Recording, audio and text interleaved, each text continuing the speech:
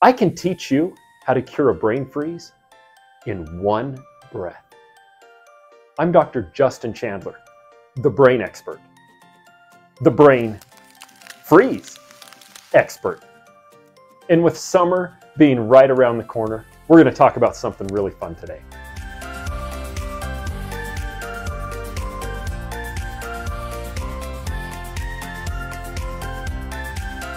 A brain freeze, or sphenopalatine ganglioneuralgia,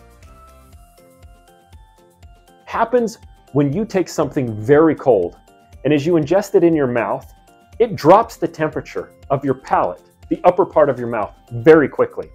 This can trigger a pain response in your trigeminal nerve and other nerves that are in your brain. That causes the brain freeze pain, but it's easy to cure. Now, the brain freeze that we just talked about is all about the top of